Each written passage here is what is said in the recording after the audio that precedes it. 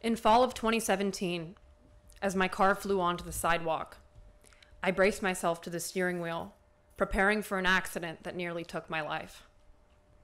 I was less than a minute away from my guitar lessons, but instead of blistering my fingers and learning a new song, I was laying in a paramedic stretcher. Out of all the things that I could possibly be thinking about, I remembered a neuroscience lecture from earlier that day, the one from Dr. Benjamin Miss. He was lecturing about how retrograde amnesia can occur after very traumatic events like car accidents and fight or flight situations. But I cannot quite remember the rest. It was a total blank.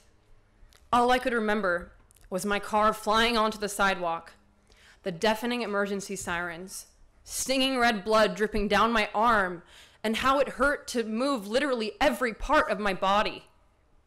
It was as if I had become a textbook example for what Ben was teaching. The day that I was diagnosed with a traumatic brain injury was the day that I appreciated my cognition more than ever. The unanswered student question of, when are we ever going to use this, was finally answered. After I spent some time hijacking the backspace button on my computer, I managed to narrow down all the experiences I am grateful for here at my time to two. First, the educational opportunities, and second, uncertainty. First and foremost, I am inexplicably grateful for standing here today and not being another car accident statistic.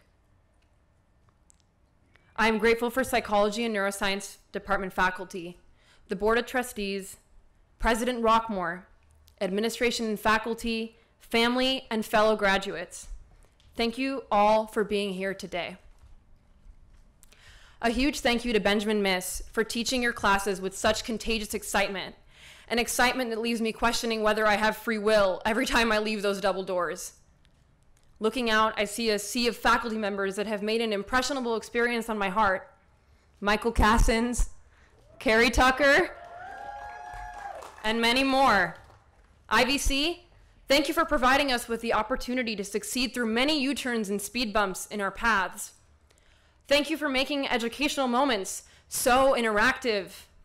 The ability for us to be able to touch and dissect a sheep brain, attend speech and debate tournaments, go to MUN or Psi Beta conferences, sports tournaments, getting random free food in the middle of the quad, or looking at the free food and wish you had gotten that ISIVC sticker. Petting puppies to de-stress during finals week, and Snapchatting 10 of them.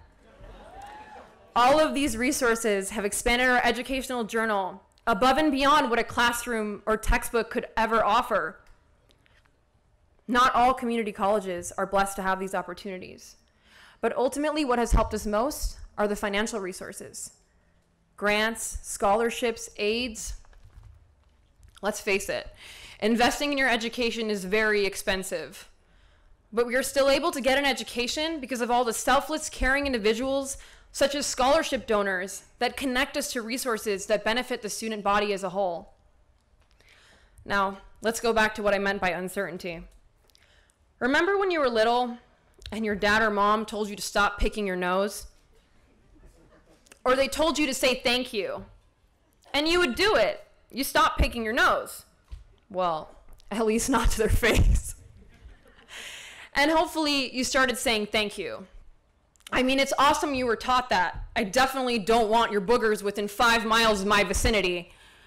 But the biggest limitation in that lesson was that it taught us that if we do X, we receive Y. And in that, we become too comfortable with certainty, in which everything is understood. We expect everything to be predictable and known. As much as you wish life worked that way, this mentality is adequate up until the time that you stop picking your boogers. Once you start putting on these big, ridiculous gowns and going out into the real world, the skill of coping with uncertainty becomes increasingly important, arguably more than being smart or the piece of paper that you will receive today. I think college teaches us how to be comfortable with not always knowing the next step. It's a paradox, really, teaching us how to be comfortable with being uncomfortable. I implore each and every one of you to ask questions you're scared of asking because you think you're going to look dumb. I implore you to take that class that everyone said is so hard, or to change your major even though you're afraid that you wasted time if you change your major. We spend a lot of time crying over wasted time. You never wasted time. You just learned what doesn't work for you. Congratulations. We live in a society where instantaneous and certain answers are a must because with technology, we have so many answers at our fingertips. It is important that we preserve uncertainty because it allows us to be malleable to change. Let's stop marrying ourselves to cookie-cutter plans and paths to get us out of here in exactly 2 years, 5 minutes, and 43 seconds. Let us not negate or shame exploration. There is no shame in being an unconventional college student. Let us embrace impermanence. Let me give you an example. I came back to classes that I thought were so not me because I never thought I was a science person. But I sat down and I kept coming back and soon came to realize once I stopped shutting myself off to things I was afraid of and intimidated by was when I opened a door that I had kept walking away from. Graduates, we have survived many long and hard nights to get here. We have survived nights of overcaffeination, finding parking spots, maybe even walking all the way to the dirt lot because you couldn't find a spot close enough. And you passed every cumulative final that you wished wasn't cumulative. Or maybe you failed that exam. But your failures have actually served as tests of adversity in disguise as a bad day and red Scantron marks. This is just the beginning of making new memories, new ex-lovers, new disputes that will either help you grow apart from others or grow closer to them. You might not know where you're going, and that's okay. Or you may know exactly where you're going and terrified of whether you're doing the right thing or not, but you can't Google a question like that. Or Bing. Who uses Bing? Raise your hand.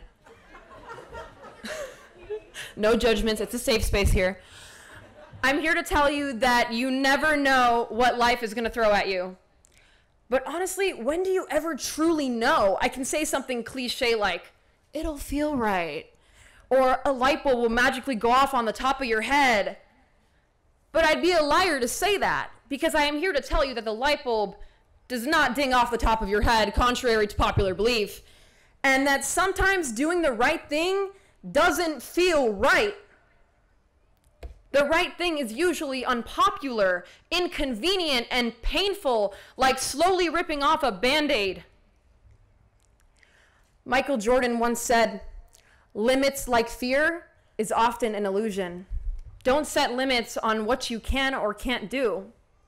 I have come to realize once we stop thinking in boxes is when we open the doors for things that will challenge us and terrify us, but most importantly, help us grow. Graduates, congratulations. You have graduated Irvine Valley College, one of the best community colleges in Southern California, and you have opened a new chapter of uncertainty.